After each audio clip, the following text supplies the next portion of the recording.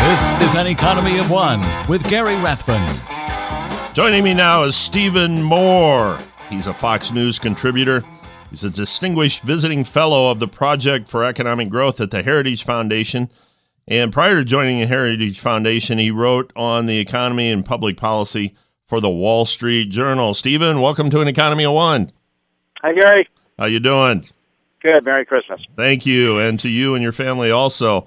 Janet Yellen finally raised interest rates today, and it's one of those things that it seemed to be fairly anticlimactic. I mean, we've been talking about it for a year or so about raising rates, and the market didn't seem too upset with the increase today. Well, no, it sure didn't. I mean, the market went through a 200-plus point rise on the Dow.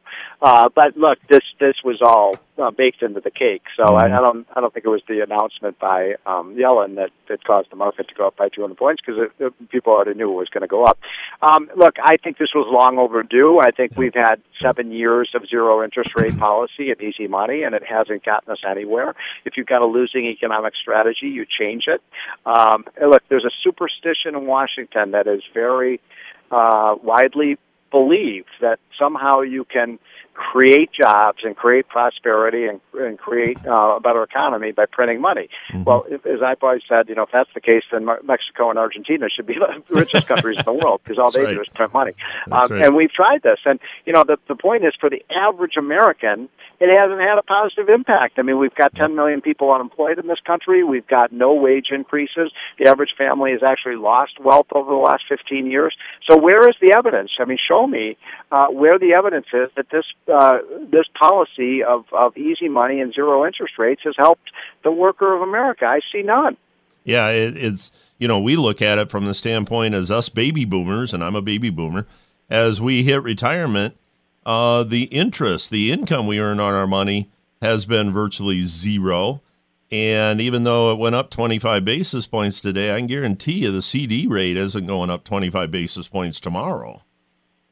Well, that's true, but low interest rates are good for the economy on balance, not bad, because they reduce the cost of capital, and they make it easier to borrow for expanding, or to take out a mortgage or something like that. Mm-hmm. But here's my point: is that the problem with the U.S. economy over the last several years has not been a monetary problem. I mean, I don't believe in zero interest rates, but my attitude is the impact of this a quarter percentage point increase in interest rates is going to be de minimis on the economy, because the problems are fiscal. They're tax.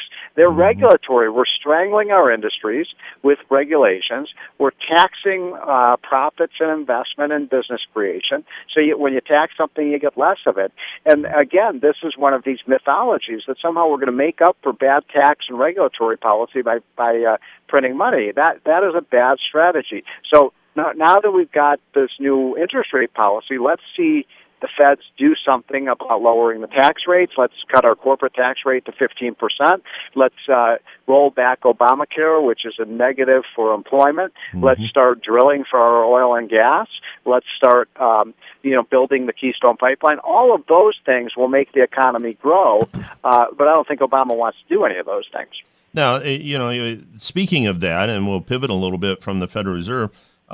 Yesterday, Speaker of the House Paul Ryan unveiled a $1.6 trillion budget.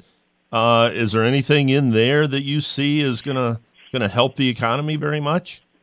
Well, on balance, it's a very bad bill. And this was, do you remember it was about a month or 6 weeks ago, the Republicans caved into Obama. They raised the debt ceiling. They got rid of the budget caps. Well, this is the bitter fruits of that. So now they're passing a $1.06 trillion spending bill that has all sorts of, ridiculous spending in there. But there is one good, and by the way, you would think that we were running surpluses, not, $500 billion to $1 trillion deficits, the way we're spending money in Washington. Both parties, by the way, are responsible for this. Yes. I'm a Republican, but I'm as embarrassed with the Republicans as I am with the Democrats. And the dirty little secret is both parties like to spend money that we don't have. The one good thing in this bill, maybe the one single thing that I can point to that is very positive, is that it lifts the moratorium on exporting oil and gas from the United States. That's a 4-year-old policy that has been a a straitjacket on American energy production.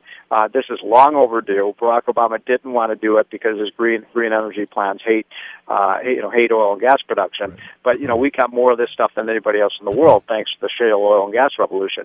We ought to be producing it, we ought to be exporting it, and we ought to be using this as not just an economic tool, but a tool to defund the terrorists, because we know that ISIS gets all its money from petrodollars.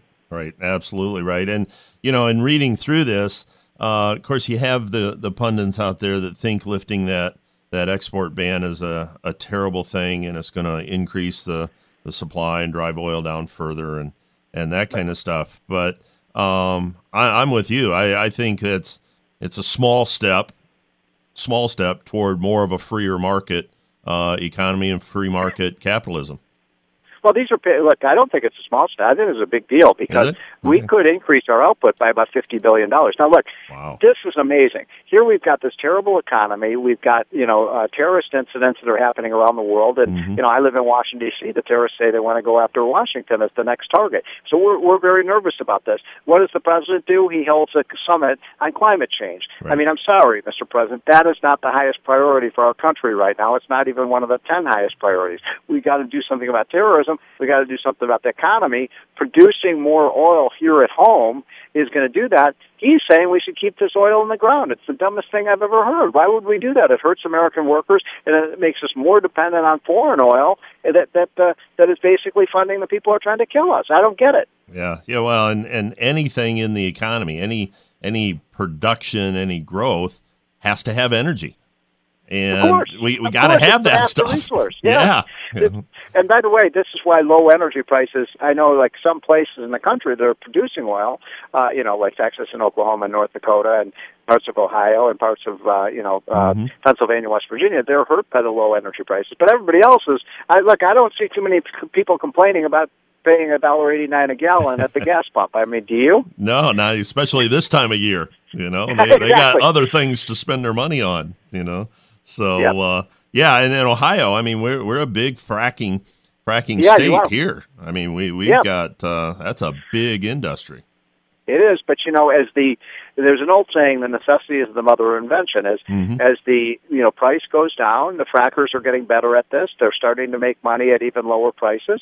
But for our manufacturing industry, for our transportation industry, for consumers, for the restaurant industry, for everybody else, low oil prices are a boom. I think a lot of people get this story wrong.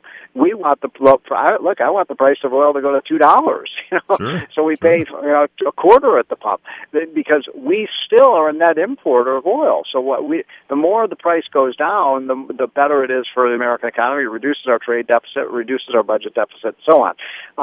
But other than that one element of the budget, I don't see much else good in this budget. I wish I could say it's all wonderful and we're getting the budget under control, but ladies and gentlemen, we're not. Unfortunately, Republicans are spending more than Harry Reid and Nancy Pelosi spent. Yeah, I mean, I made the prediction that when they lifted the ceiling on the national debt, that you'd see a jump of $500-600 billion. And sure enough, it jumped $500-600 billion all in a day. That happened just in the first week. Yes. I mean, that was amazing. I followed that. We were at you probably know these better numbers, but we were at about $18.1 trillion. Right. Then they passed the suspension of the debt ceiling, and 2 weeks later we're at $18.6 trillion. That's a $500 billion increase in the debt in 7 days or something like that. Yeah. Well, and my thought process was they're going to make up for all the quote unquote extraordinary measures they took by taking money out of government and pension plans and cooking the books and all that kind of stuff. So they had to make up for that so they can cook the books again next time. So they are so good at that, Absolutely. By the way. If only they were as good at all the other things the government should do as they are at cooking the books, we would see some gigantic improvement in our economy. I mean, these are the people who can't run a website, they can't balance the budget, they can't deliver the mail on time, but they sure have found ways to make the budget look better than it really is. But there's no escaping the fact, no matter how much they try to cook the books, ladies and gentlemen, that our our national debt is now $18.5 trillion. That is the largest debt in American history. And if we don't stop this, no country ever got rich by borrowing money, and that's what we're doing in spades. And we've done it under Democrats, we've done it under Republicans. I was glad to see Rand Paul. I don't know if you saw that debate last night, but he closed the debate by saying one of our greatest national security crises is that's right up there with terrorism is our national debt. And he's exactly right. A great nation does not borrow and borrow and borrow and borrow, especially from our enemies. Right. We're talking with Stephen Moore, Distinguished Visiting Fellow for the Project for Economic Growth at the Heritage Foundation, and former economy and public policy writer with the Wall Street Journal. Since you mentioned the presidential debate last night, I'm not gonna ask you what you think of anybody because that's your own personal business. But from the what you've seen and the direction we're going, what message are these guys, men and women? What message are they not putting out that they should be? I mean, I understand Rand Paul on the debt. I think that's critical.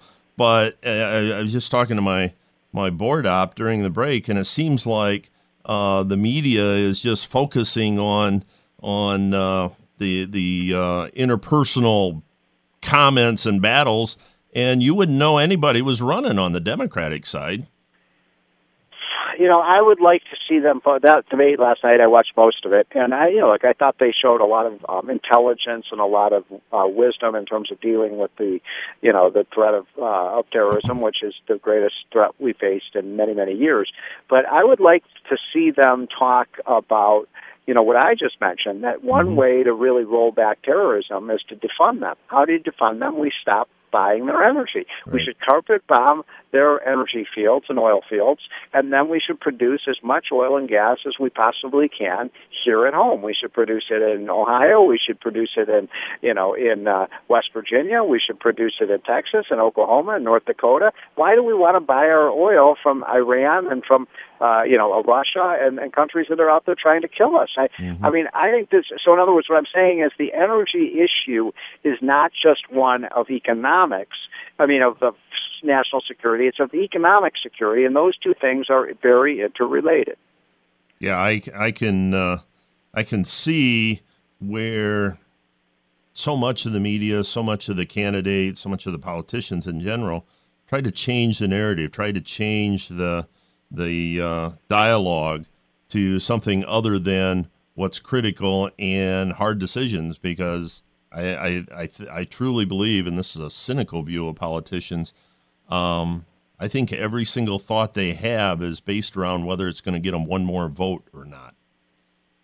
Well, there's a lot of that going around. I mean, politicians are politicians; they're not angels. But I'm still trying to decide for myself. Who is the man or woman that's going to lead us? I love Carly. I think she's strong. She's like the Iron Lady. She reminds me of Margaret Thatcher. I thought Jeb Bush was strong last night. I thought he made a bit of a comeback. I think we've got some really good, strong conservatives, and Ted Cruz and Marco Rubio. So it's a strong field.